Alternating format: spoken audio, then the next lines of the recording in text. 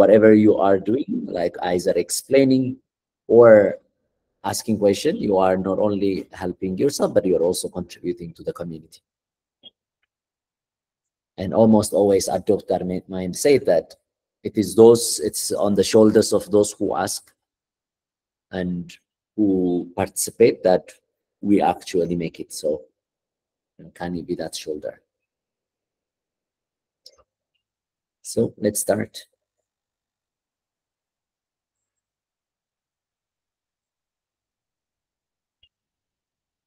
Who's gonna be the first to tell us or explain what they understood by the challenge document?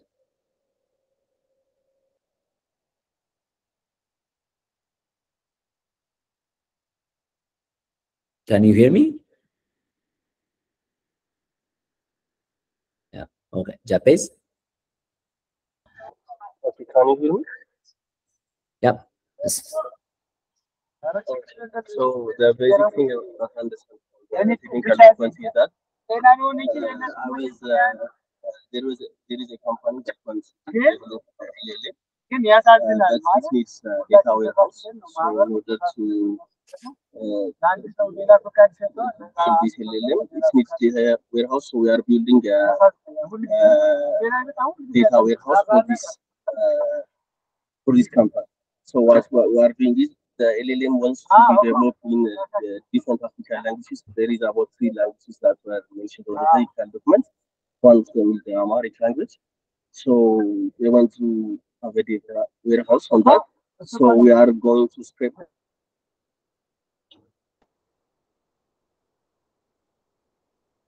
Then we're gonna have to store it in a data warehouse so that this LLM could use that. And we are using Airflow for the automation, so that the whole process, the whole data pipeline will be autonomous. And also, we are going to use React for the front development, so that the user can filter out. Maybe the company can filter out some data from the data warehouse. So there is we're gonna use React for the front development, and we're gonna use Flask for the back development for the framework. I think Flask and so Flash API is mentioned on the document for the backend. So this is the basic thing I get from the. Okay. Yeah. No, I think that's great. With your background, I was not able to hear much, but whatever I heard was correct. So thanks for also volunteering, despite you are in a background or in an area where it's actually not easy, and that shows the commitment. Thanks, Japes. Michael. Okay. Good morning, everyone. Can you hear me? Yes, we can hear you. Okay, I think this week's project aims to enhance the natural language processing capabilities of the company Roots Tech Solution for multiple African languages, Swahili, Amharic, and Yoruba. So first, there is a data corpus development. I think so. We are required to collect large amounts of text and audio data, so to support the NLP applications for many applications like semantic search, chatbot, or sentiment analysis. Then, so after addressing the data scarcity, we will clean and process the data. So after that, we will put that data in the structured database using Postgres or MongoDB. And after that, we will develop API. And after that, we'll complete our project. So I think this is my understanding. So my question is, I didn't understand the task for what does annotate means. And the second question is it's more of general questions like the last week project. I think there is misunderstanding. I think even for myself, at least. So that was, there is a big picture like finishing the project and the chatbot and everything. But the tools, for example, installing Redash took like 5 or 4 days for me at least. So so the whole purpose is it using the tools and finish the every task that's assigned to us, or is it considering the big picture and finishing the project with like other tools? Like for example, for Redash we can use Plotly and Streamlit for my research, and other tools. So which one is it? Which one we consider? Yeah, no, Thank I think it's a very, very, very good question. Thank you again. So maybe just I sometimes pronounce your name as Michael, or is it Mikhail or Michael? Yeah, Michael.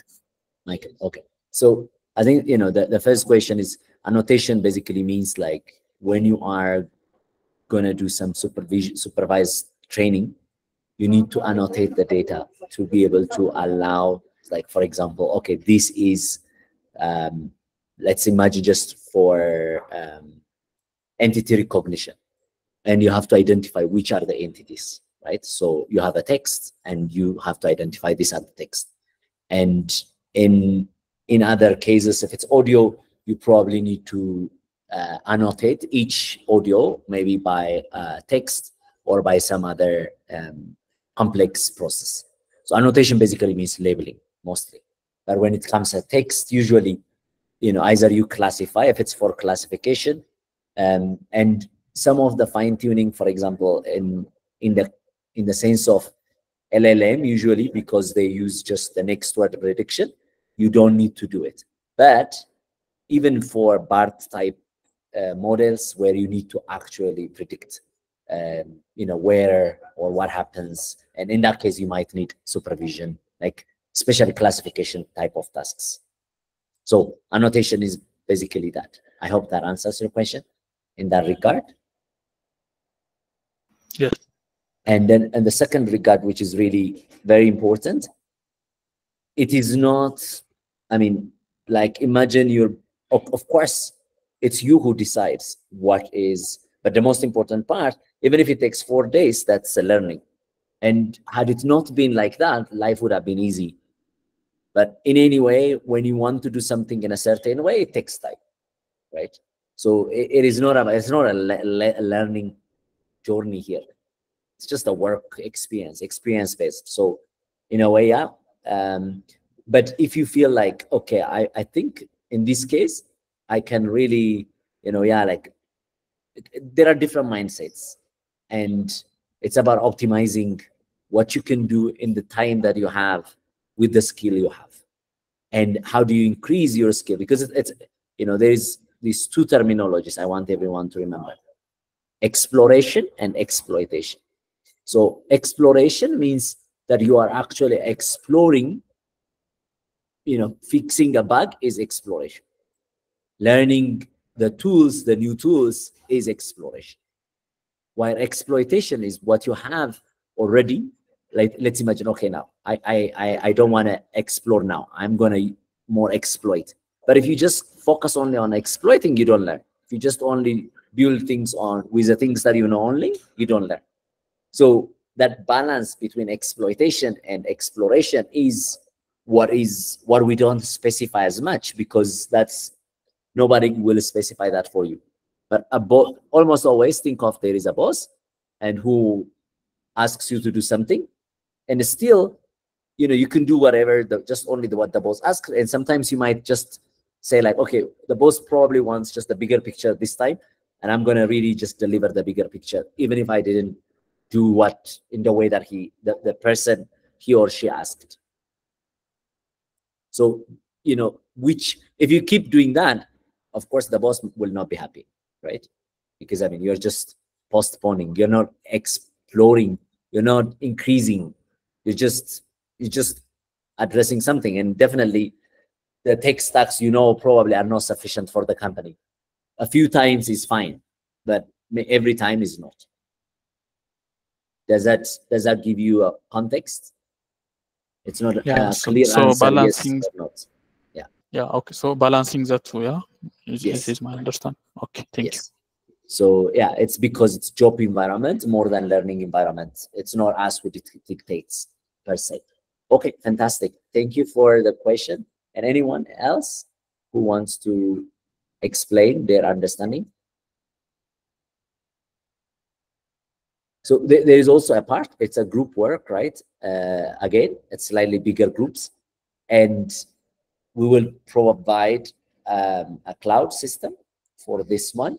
That means just you'll have an instance that you can work on, and you should also choose one language, because working on all of them is really complex. So depending on your group makeup, choose one that suits best for the group. That means that if it's Swahili and no one speaks Swahili in that group, it's going to be a problem. It's the same as Yoruba or Amharic. So make sure to be able to select whichever you like, but the one that makes the group do more, understand more, especially for annotations, finding where and search, whatever, all of that would require that. Any question and any,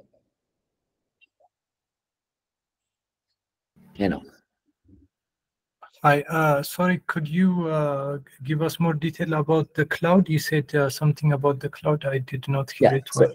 There is going to be an instance we'll give you, so you will all have to generate a public key, and you will fill a form so that you can share your public key with me, and then you will have access to an instance where you can work. Like, for example, you can run your scraping there on the using basically that instance, and you can store large files in S3. It's going to be at AWS cloud. So, but you're going to have just access to an instance as a group, and then you will work on that instance for your needs for this project.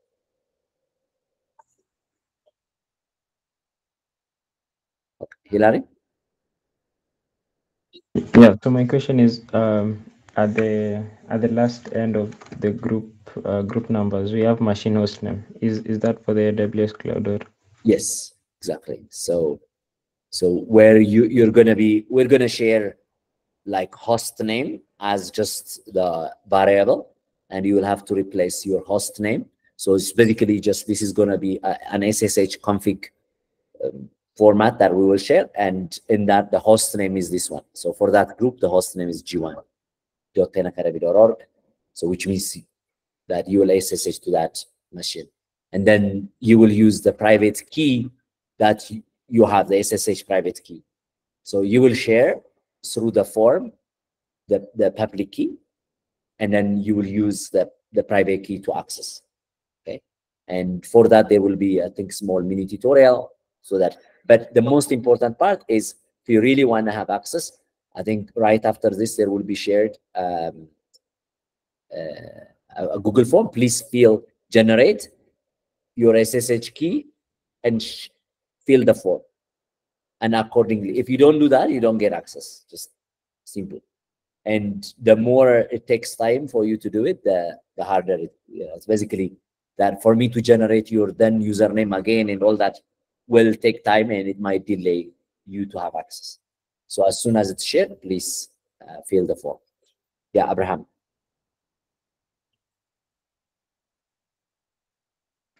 Yes, and what is the purpose of that instance? Is it for scraping or I think you can development, or what? You can use it for anything, right? It's for the entire development, because this is more of, it might take so long time to run jobs, right? And then also some of the message passing, I mean, it will have a better run, and therefore you will be able to use. So it's much more of for your work, like as a group. And also just when you save data, you don't have to, it's much harder, for example, to download data on your PC. On that machine, it's basically you are accessing Amazon's internet, right? So if you have to download, 10 gigabytes of data, that's it's probably going to be harder for you, like in your home network, but in the cloud, it should be very fast. So the most important part is this project, again, we're talking about this project. The project is about for all the future projects that are coming, especially in LLM and chatbots and basically all this development, AI, generative AI, that the most you're going to get stuck with will be data, especially when you are using in other languages like African languages. So it's for that reason here, if you are in a company that I run, I would really want you to do this, right? You have to, if we are serious, then we have to be able to create this data warehouse where we can add continuously to and use that as part of, partly for our, knowledge base, partly for our tokenization and vectorization, and partly for fine-tuning for a particular case. For example, just how to handle a legal case in Amharic, for example. For that, you need to collect lots of legal documents in Amharic, written maybe in Amharic, right? So things like that. Or in Yoruba, for example, I don't know, some traditional cultures that are written only in that language. Or in Swahili, for example, I don't know, things that are mostly written with that. For example, radio data or TV data, for example, things like that. And for that, most of these, for example, traditional medicines in all languages probably are written in the local language, or at least I assume so. But I don't consider that I know what I'm talking in this sense. But there's definitely a lot of radio, a lot of news are written in the language, and it's about collecting them, and then more than collecting, it's actually also learning how much data is out there, because then you will not try. For example, a company will ask you like, okay, I want you to build a chatbot that handles like local speakers, and you will not say yes if you know now that the amount of data available is so small that you can't do much. Right? So it's not only just that, it also lets you know how much data is out there for your language or for the language that you're going to be working with. Right? So it's that element. Yeah. Anyone explanation, question? Is everything clear? What is not clear? As I said, there are multiple layers of understanding a given document. They're very just going through the bigger picture, and then the smaller pictures, tiny details about somewhere, one word, right? Things like that. So if you understand everything, then fine, yeah. Wandera?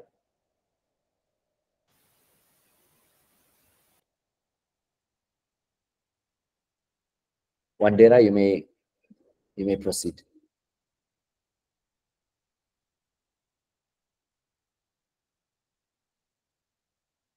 Okay. Wandera, we can't hear you if you are speaking. If not, then Michael, until Wandera managed to speak. Michael, you can proceed. Okay, so how can we measure our success? Like, for example, I use 3 documents and 3 audio file, and so at the end, what is our measure? Like in last weeks, using the chatbot and doing something. So in this week, what is our measure? The amount of data and the quality of data. So it is about, of course, first is the simple, like how much have you managed to automate it? In a sense, like how much is easy to add more data, new data. So that's from the data warehouse perspective. It's about how much have you done, how much setup in such a way that it's easy to add data, it's easy to fetch data. But I would say the most important part in this case is how much data is in your data warehouse, and how, it's not just a data lake, or it's called data swamp. It's not just you add everything just without anything, but also that you have a stats that shows the amount of the quality data. So if you can just say, I have this amount of data, this amount of tokens, in the language. For example, if it is Swahili, you can say, based on this tokenization, I have this amount of tokens in my warehouse, and the topics of the data are from this, for example. I think then the volume, then two people saying the same thing, what matters will be then how much is the volume. Is it 1 billion, 1 million tokens, which means in terms of size, maybe is it, you know, audio usually increases the size, but overall, just if you compare just only text only with text only another person's work, you would be like saying how much token and how much size in terms of like token means size normally. So it's basically, is it 1 gigabyte or 10 gigabyte? And then within that 1 gigabyte, 10 gigabyte, how much of it is unknown, just simply just a dump, and how much of it's a quality that we know we can use. Does that make sense? Yes, thank you. Oh. Hilary?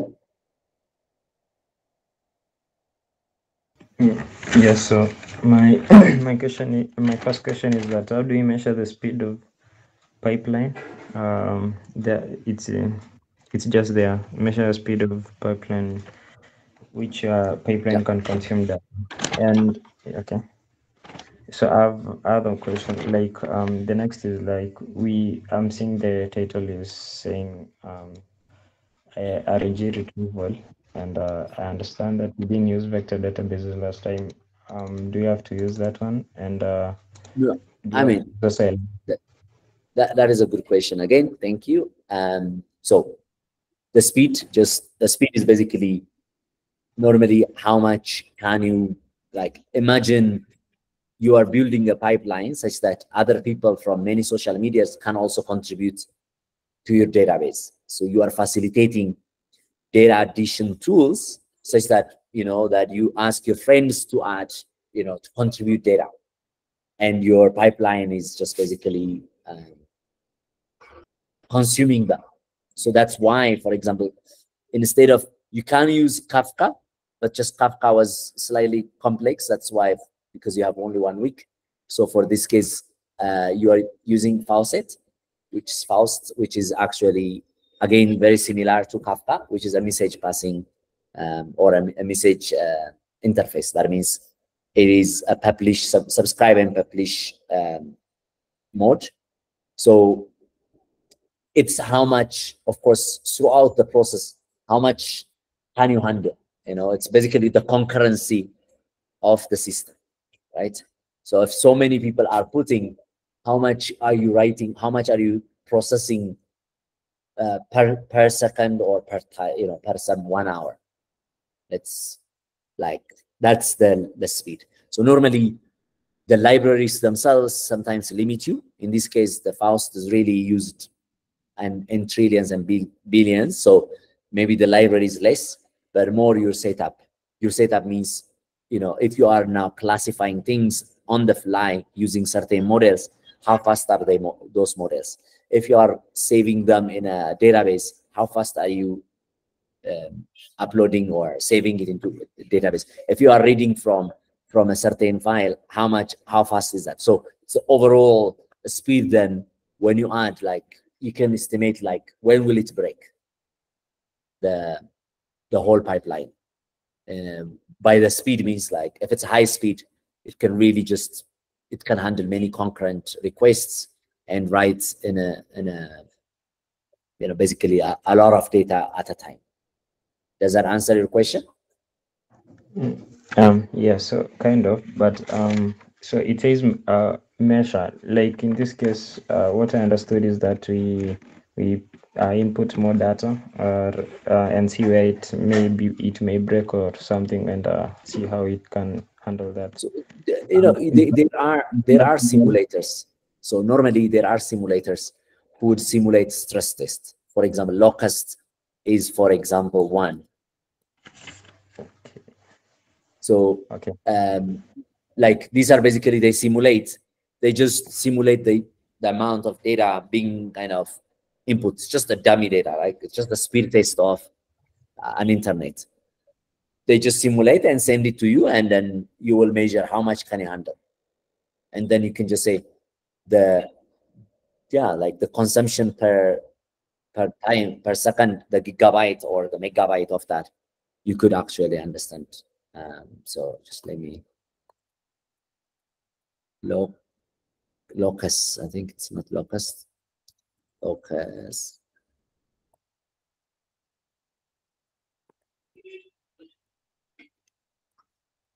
Maybe just the spelling, I made a mistake. It's lotus, I think it's maybe lotus.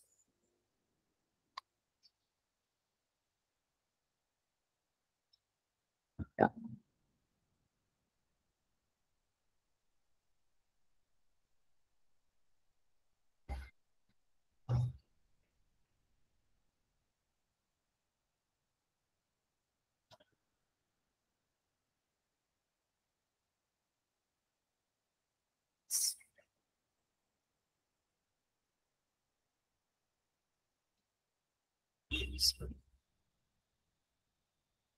So it's a locus, for example, and there are many.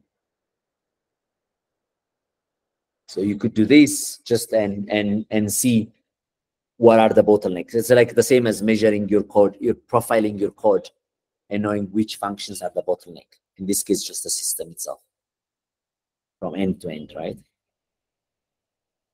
Okay. Okay, I hope thank you.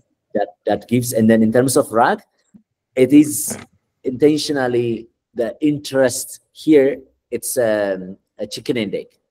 So now you're collecting data such that you will be able to improve retrieval, right? Because the embedding systems are not good normally. So I am not thinking for you to vectorize everything and such, but it is to improve the throughput. It's to be able to think in the future. I might want to do that. So that means once I have improved using those data, I might use those data for other reasons. For example, I might want to build on top of that a search engine. So how am I going to design? So you're not going to use any RAG or vector database for this for now.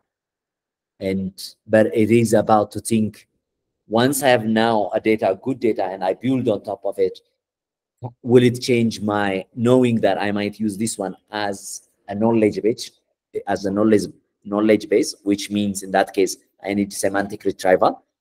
And so it's much more of like, so another thing you have to know, why will I worry a lot more, most of my time I spend on this part.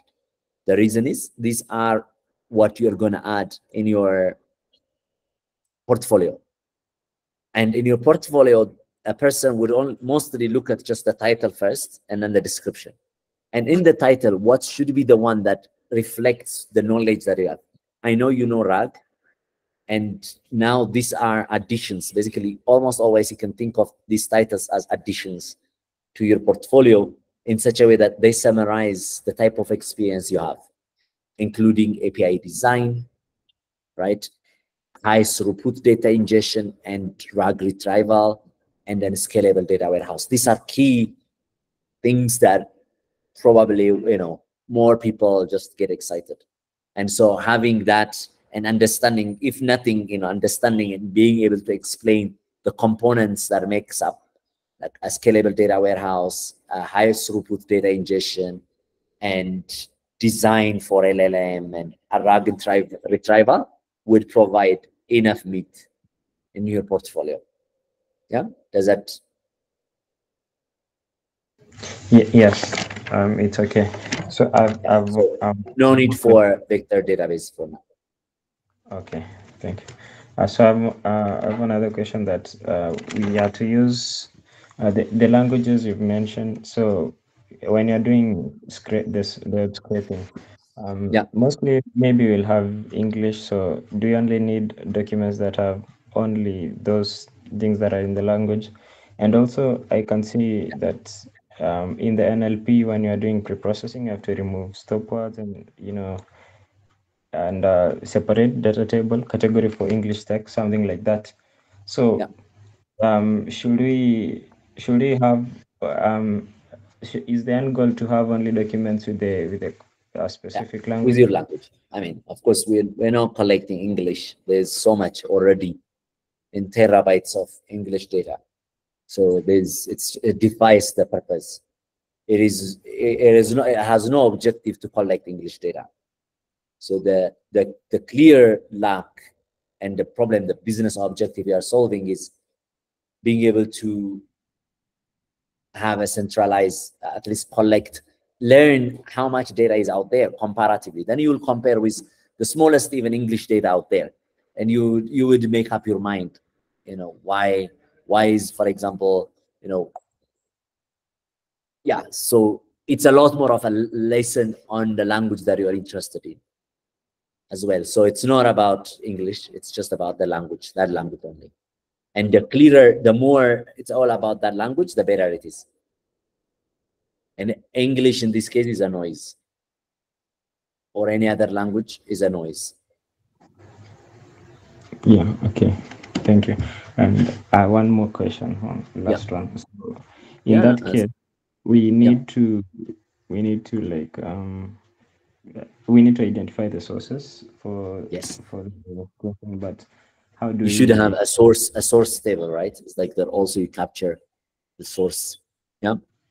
Yeah. So how do we come up with the criteria to identify the sources, because there are so many articles? That is, if I know, then I think I would have done it already. Yeah, it is the problem, right? In a way, there are normally just Google searches and finding the sources.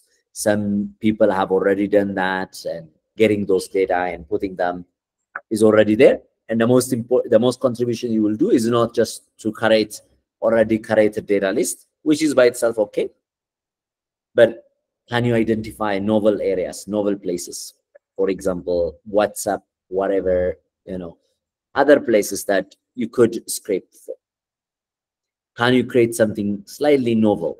Just even if it's like another 1 gigabyte, can you add a source from a source that is not already usually, well organized? Because if you are well organize it, then you can give it to other people, right?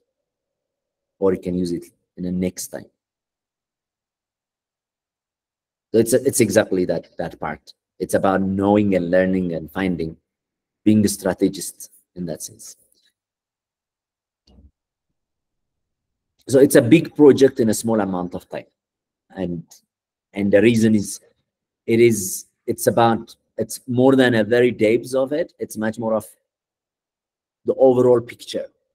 I mean, in this case, Michael, you asked it, but it's much more of like you really learn a lot of details about the data, because a lot of the next weeks, you're going to do a lot more LLM. And for that, having this understanding is key, but also the skills necessary in setting up and thinking scalable data warehouse and API design for that is key. So that's why it's broad here.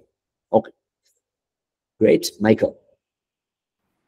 Okay, I have two questions. The first one is I think we need two databases for storing raw data and to store the clean data. So why do we need two databases? And the second one is to clean the text files. Like we use we remove the punctuation, we normalize white space, we remove the HTML tags and special characters. So my question is for the audio, what is cleaning the audio data means, if you can explain that. Thank you. There are a lot of noise and signal and like audio just in general. It's like you could for example try to separate the background from the foreground, which means early in the audio you might get the background and then somebody starts speaking. So you could do that. You could also just cut most of the just silent places where there is nothing happening, only noise, and a number of things like that. But also alignment. For example, if you get some audio, like for example, if you have a songs database, the lyrics, you can align them. So that's again another alignment, just where annotating in that case. So I think there's a lot more audio processing to increase the quality is by itself a big area. But all you do mostly is to be able to amplify the signal and to remove, filter out the. So in that sense, you might do, you know, decomposition, Fourier transform of the audio, such that you can apply high pass filters to remove some things like that. You know, there are a lot like in that area you can explore. But again, as I said, it's 1 week, so a lot more of is just a team, just one person in the group should be just tasked. Otherwise, if everyone is working on it, it might be a bit complex. Does that? Yeah. Okay. Thank you. And the database question. Yes. So again, I think, you know, scalable data warehouse, you don't just build just because you have a database. You can't call it just a warehouse, right? You need also a data engineering framework. I think you have already get introduced to how database design works, in particular data warehouse or data lakes. In this sense, you are, if you, for example, I think there will be probably a tutorial, if not maybe conversation in the Q&A. Like there are frameworks like Kedro, for example, is one framework where it's about, it's much more of structuring just your data in such a way that it's manageable. So in Kedro framework, for example, you have 7 layers, and each layer represents the data, the stage, the level of the, you know, the data life cycle. As it comes, as it gets extracted from the source, it becomes in the raw layer. So that means you have to keep the raw layer in the just in a folder, for example, as just the data lake. And the second part is standardizing that data. So that's called intermediate layer. Intermediate layer, you might convert that data into Parquets or other formats where they actually store both the type of the data, the column, for example, and so that it has it's typed or standardized.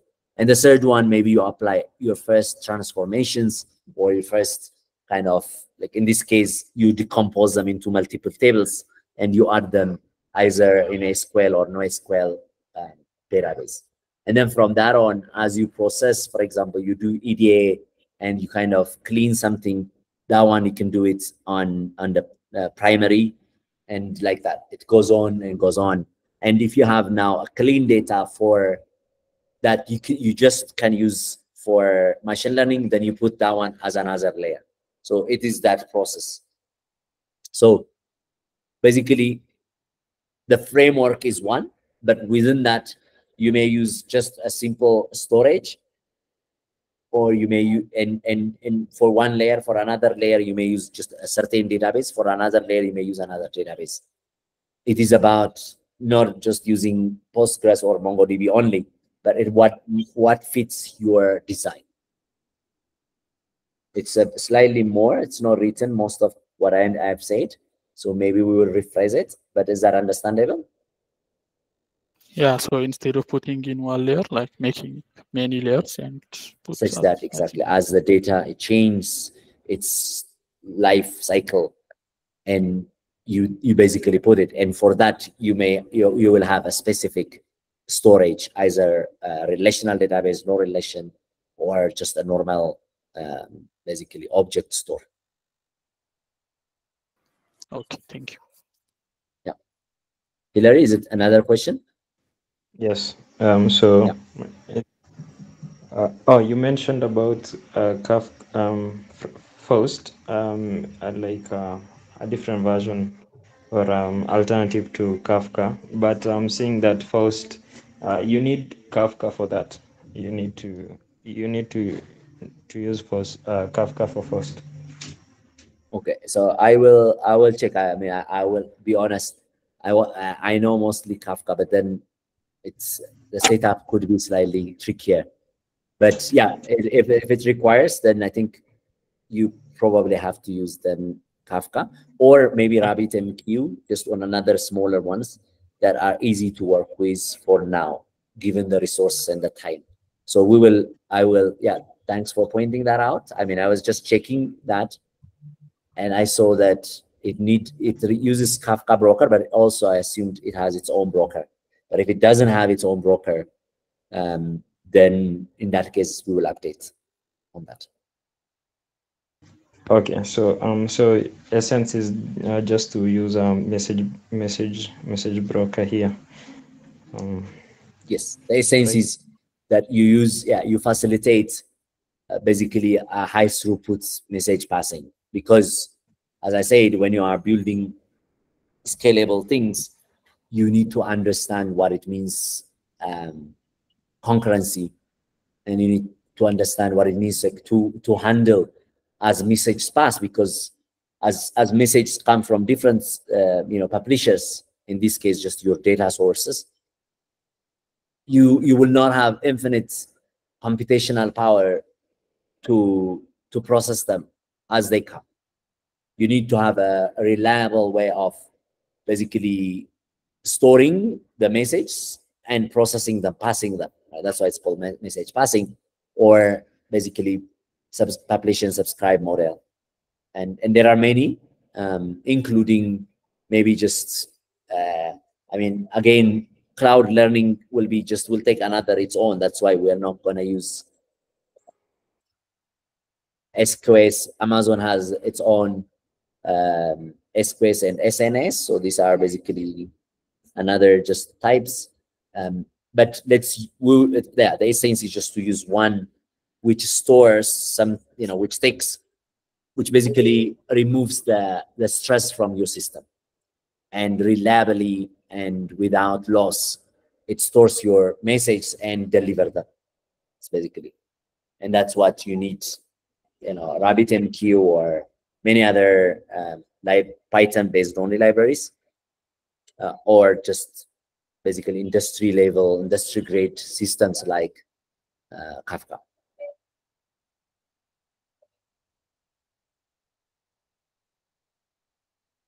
Okay. And is it clear, or is anyone getting confused? Abdurrahman? Hi, Ababel. Hi. It's I'm kind of confused now. So yeah,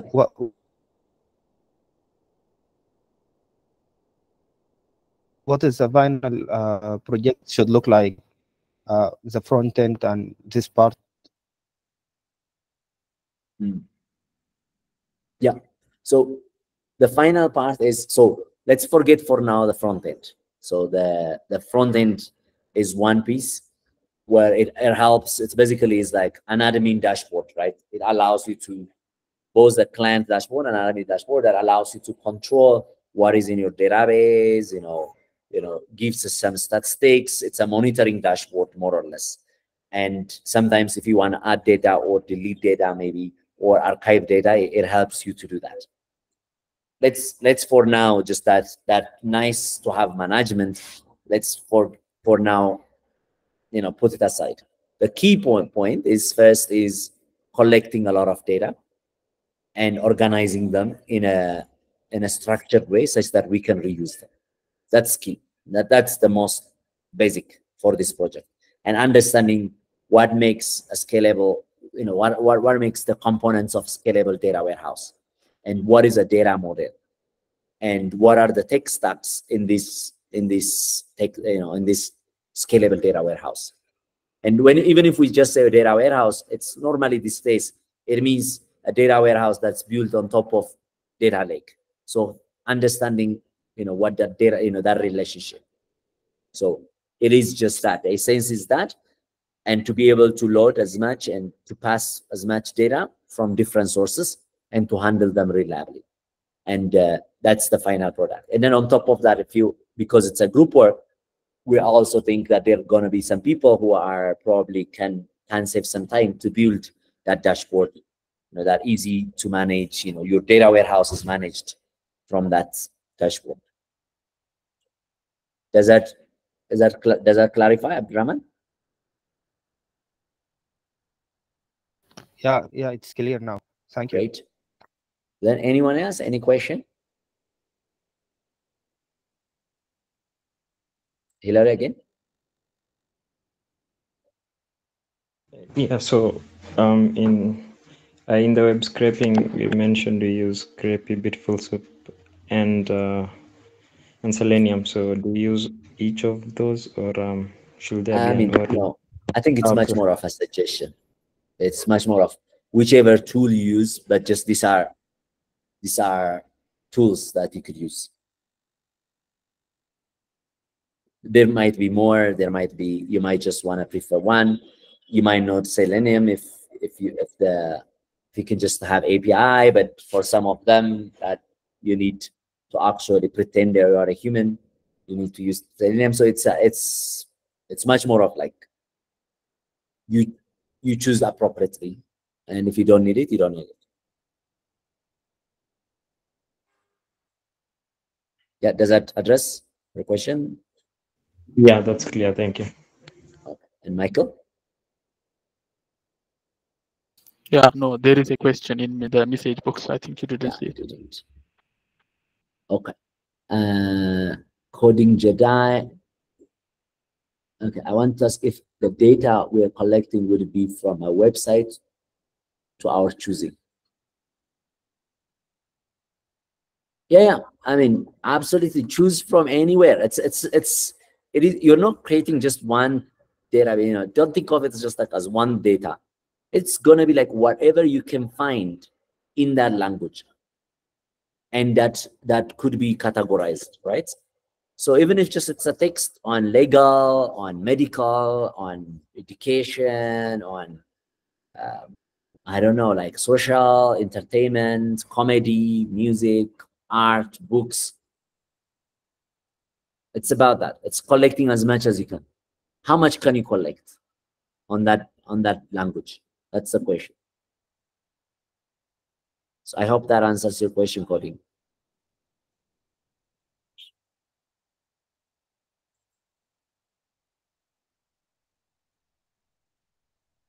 Okay. So I think, is there any section that you want me explain? And we can have a conversation tomorrow again, just a quick conversation on what are questions remaining. But if not, then I will stop here.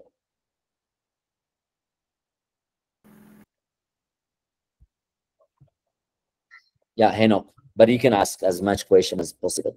Henok, go for it. Should I go ahead? Just from my understanding, so from the collection part, is there like a minimum requirement, like for the system to work, like different different amounts of different sizes of data, right? So like, is there like a minimum amount that would work, or is there like a maximum amount that would just be like too much to handle? No, I don't think they're, especially, if you're collecting audio, you might, but if you're collecting text, let us break it and then let's worry. There's no, the minimum is basically just being your effort. If you don't do anything, it's zero. If you do just only whatever is available, for example, just by searching Amharic data sets for LLM or something, then you get data and then you load it. So that's the minimum. Again, it's, I don't know, like it's a lot more of a challenge.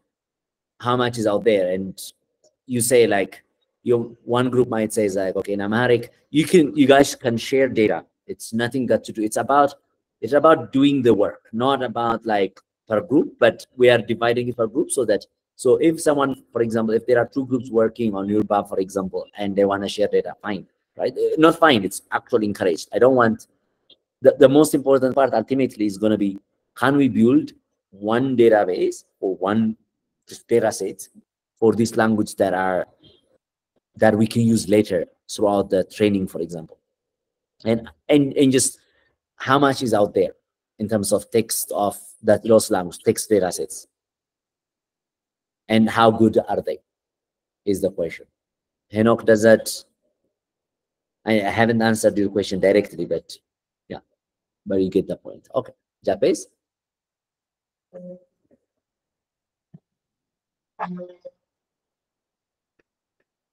Japes?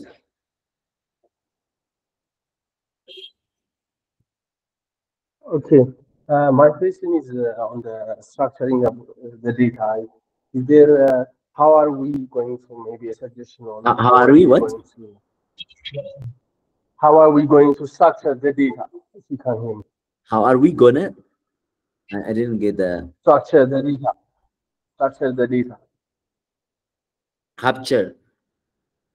Structure. No, structure the data. Structure. Yeah, earlier as I was saying, you will need, normally when you think of this kind of things, you need to use a model, basically a data warehouse model. What kind of data warehouse model are you using? That means how do you structure the data? So one part is, of course, just as I said, Kedro framework you can use. And then within even Kedro, what are you gonna, like if, for example, now you're gonna put some clean or semi-clean data in a database, what is your data schema will be? Because all you need, so you probably will have one table, for example, that are just metadata that shows where the data comes from and the size it came from, things like that, just metadata about it. And then and the topic, whatever. And then the other one is more about just that data being separated such that it is, for example, I don't know, one file for one topic it could be, or you choose. I mean, because this is going to be a very variety data. There's not going to be one structure. You choose, but the most you want to make it homogeneous so that with the simplest model, you can handle multiple cases, right? So for example, okay, I'm going to divide this and that. Maybe just I'm going to only have, like, when it's written, I might capture, or maybe I don't care about the time that it was written. But if I have, of course, the time it's written, I can do some other thing as well. But for the time, you just decide. That's why in the first part is choosing architecture, right? So you have to choose the tech stack and your architecture, and then again, what kind of architecture are you gonna plan within your group and define. And as you build, you will update that one, but at least have a clear idea. As like, okay, at first let's collect enough data, put it accordingly, and then let's define our data structure. But we're going to probably use Kedro. If I don't understand Kedro, I'm going to ask about Kedro, or I'm going to search about alternatives to Kedro and others like Data Vault and other structures. And then I will, follow that. It's about really choosing that data structure itself is a choice. I mean, you have to make. Is that clear? Yes, thank you. Okay. And Deraje? Okay, so yeah, I'm asking on. We can't hear you. Can you? Can you hear me now? Yeah, now we can hear you. Okay, so on collection of data sets, so we are going to collect both text as well as audio, right? So I would say focus more, exactly the time. I mean, audio is just, I think it's that. But the more I think about it, unless in your group you divide text and audio, if you're they may come from a different sources. So yeah, but text and audio, and you store them as well. Some of them, if an audio has transcription, then you store them as both. But if it's just audio, doesn't have a transcription, you save it as audio and text as text. Okay, but proceed. Okay, so yeah, you already just answered. So the collected data shouldn't be same, but if shouldn't be same or match, right? For example, if we get the audio is matched with text, so we just store on one place, and then if you are get separate only audio, so we also just store in a separate one, right? Yes. So I would say you will have 3 separate categories at least. One is audio only, which means it doesn't have any either label or title or anything for title, whatever, let's call it metadata, but it doesn't have any text associated to it or transcription associated to it about the content. It has only just metadata. And the other one is text only. That means it's just lots of texts, you know, PDFs and others, and words and JSON and this and that. And the other one, I think you can, in principle, you can, it's harder to know image data sets, but only images are infinite. But image with, for example, handwritten and others, for that language, you can consider them to be as part of text as well, because multimodal means you might need it. But okay, let's ignore. I know that I'm just kind of confusing some people, but and you all have three. One is text only, audio with audio only, and then audio with text. The audio with text means some transcriptions. That means the content is transcribed, and you have some, even if it has alignment issue, it has a text equivalent. For example, a news that is written also, as well as, for example, was read in radio, you know, by basically in audio. So those ones will fall under one category. So 3 categories. Yes, thank you. Okay. Anyone else? If anything that is, so the point is really, you're just gonna wear your data engineering hats this week. You're gonna be thinking like data engineer, you're gonna be searching like data engineer, and you're gonna be using tech stacks of data engineering. And data engineering tech stack involves also some machine learning sometimes, just for pure, for example, classification, quality checks. And there are a number of areas you can explore. So explore that, you know, how do you build scalable data warehouse? What is a data model for a scalable data warehouse? What is a modern data warehouse? You can search all these things, and then you can say, like, how do I handle concurrent data ingestion? And how can I plan for data sets preparation for LLM fine-tuning? All of that in the title, you can search, engage, and then for that language, you know, you can identify and then create the lists. Already the list already will help you. If you can estimate how much is out there that can be collected, it's already a big win. Okay. So I hope it's clear. And for anything else, we can have a Q&A as well, just on this. But I hope that you're excited. And yeah, something we will know by the end of this week, how much is out there to be collected. And especially if we could put it in terms of numbers, like how many tokens can we of Amharic or Swahili is out there, that, you know, normally if you hear like just a simple Llama 3, whatever, what are they trained for? Trillions of tokens. And now, can we collect even, you know, do we have 1 billion? What does it take to go from 1 billion to 10 billion token? You know, then you start really understanding the value of what it means data. So this is really a good checkup before you start.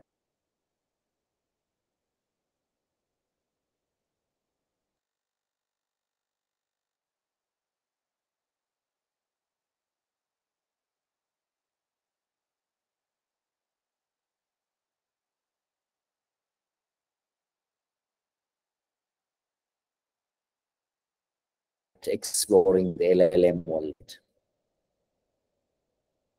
Maybe with that. Yeah.